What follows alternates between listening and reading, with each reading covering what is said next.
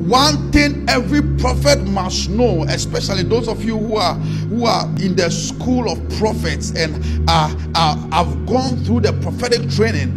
One thing I have told you, and you must remember even after today, is that you must always look for inspiration. You must always look for that thing that will inspire your prophetic calling, that thing that will inspire your prophetic ability. You have trained for 3 months, but I want to encourage you and tell you that you must always remain inspired. Anywhere you will go that you will not be inspired, leave that place. Any person you will talk to that will not inspire your Christian life, will not inspire the God life in you, will not inspire the prophetic in you, leave that place. I give you the permission to leave that place.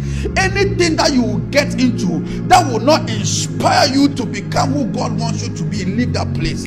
I pray may you be inspired. May the prophetic inspiration never leave you in the name of Jesus. Whatever inspires you, I strengthen it in the name of Jesus. And I have taught you, if you are in our prophetic school or if you are close to me, one thing you know, I've taught you that it is important that you have the Holy Spirit. He is the chief inspirer.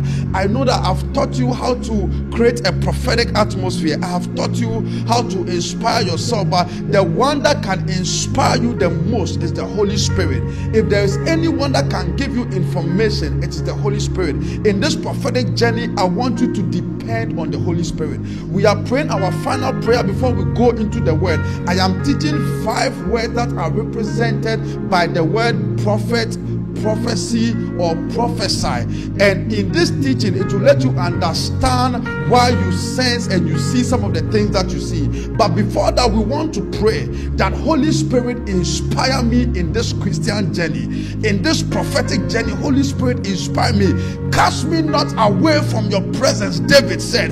I want you to begin to pray now. Holy Spirit, inspire me. Let my inspiration be of you, oh Spirit of God.